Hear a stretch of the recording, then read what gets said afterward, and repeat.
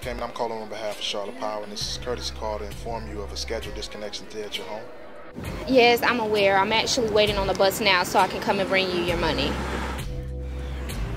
Nice day, huh? That's what you want to call it. Look, I don't mean to bother you or anything. I'm not on drugs. I'm not an alcoholic. Look, I don't have any money.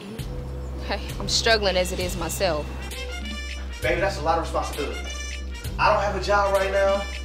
The app is not going as good as me and Chuck would like it to go. I mean, gosh, we're talking about another mouth to feed. Oh, I'm asking for a second chance here.